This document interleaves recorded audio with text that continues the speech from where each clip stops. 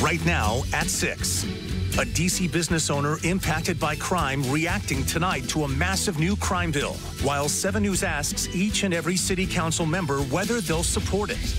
Does Maryland's former governor have his sights set on a White House run? The recent job change fueling talk of a 2024 bid. Plus, a local prosecutor seeking help in turning up the heat on juvenile offenders. How and why certain offenses could now be classified as organized crime. We begin this hour with our forecast. A gorgeous evening in the DMV. Just take a look at this time lapse of the sunset behind the Capitol.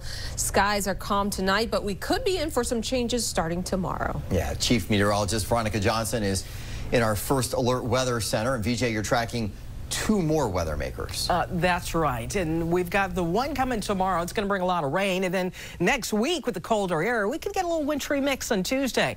Let's talk about the first system, though, now, because tomorrow, this time, we'll start monitoring the area for flooding. A flood watch will go up at 6 p.m. Friday and stay up until 6 a.m. Saturday. Look at the areas if you're in it. D.C., Montgomery County, Howard, and Anne Arundel, down through Prince George's and even Charles County, south and west through those areas of Fairfax toward Rappahannock and Culpeper and even Spotsylvania County. Flood watch means we'll be watching for just that. Flooding to occur. We've got a saturated ground. It's our 3rd wettest January now on record with over 3 inches of rain, and we could get another inch. And look at all the other advisories across the nation from the same storm system. The ones in brown, a wind advisory, and we will have some wind with this system. We will have wind continuing through Saturday. The area in red, Iowa, the Midwest around Chicago, Minneapolis, that's a blizzard warning. There's the storm system. So tomorrow there could even be some airport delays for areas like Detroit, Chicago, St. Louis, and down toward Memphis and even Nashville.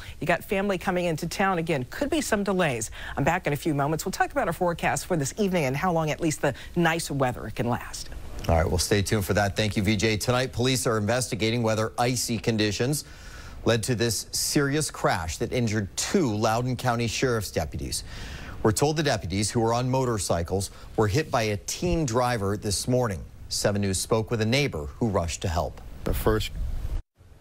It's so close. It's almost here, almost Friday. So tomorrow morning we'll start out cold, 20s and 30s.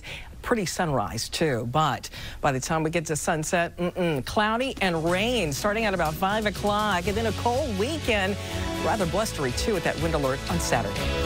VJ, those words made me feel so good. Almost Friday. Thank you for that. World News Tonight with David Muir is next. Join us back here at 11 o'clock. Have a great night, everybody.